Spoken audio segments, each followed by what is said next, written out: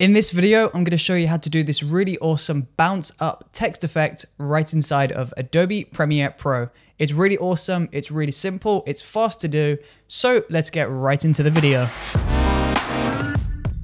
So once we're inside of Adobe Premiere Pro and you have a brand new sequence created, all we want to go and do is go up into File, New, Legacy Title. We'll press OK on this window. Press the T icon up here and then just type out your word. So we're going to type out the subscribe button, as you typically see this with the subscribe button on YouTube videos. And then you can go ahead and you can change your font. You can change the size of the font. You can change the weight. And then once you're happy with the look of this, we'll just center this up by using these two center buttons. Now we'll exit this window. We'll drag the title onto video layer 1. We can extend the duration of this if you like, so we can just extend this out to the right. Then we'll go into effects and search for transform. So TRANSFORM, that is transform. That should be in the distort folder. We'll drop transform onto title. And then in the transform tab, we can see we've got our anchor point, position, scale, skew, skew axis, rotation, opacity, and shutter angle. Now, we want to go ahead and first reduce the scale. Then we use the position, pull this over to the left or to the right, it's up to you. Then we'll just pull it down a touch and put it in that bottom corner.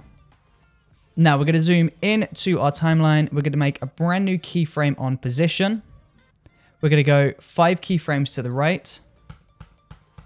Create another brand new keyframe by selecting this box here, or that circle there. Then we'll move another 5 keyframes to the right. 1, 2, 3, 4, 5. And again, create another keyframe. Now we'll go to that second keyframe. So we'll go left 5 keyframes. And we'll move the position of this up just a little bit. So we're going to go up to there. Then we'll go to that first keyframe. And we'll pull the position of this down so that the subscribe text is off screen.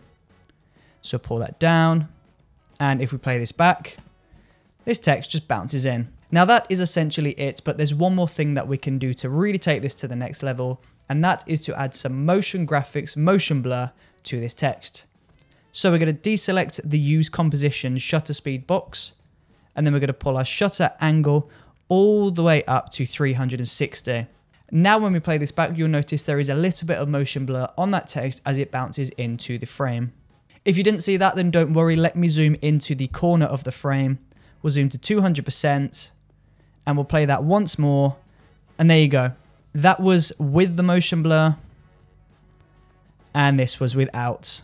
As you can see, without, it looks crisp. With the motion blur, it looks nice, smooth, and seamless. So there you go. Now all we need to do is just animate this out. So after a few seconds, we'll create another keyframe on the position. We'll go 5 keyframes to the right. We'll go 1, 2, 3, 4, 5. Pull the position down so subscribe is off screen.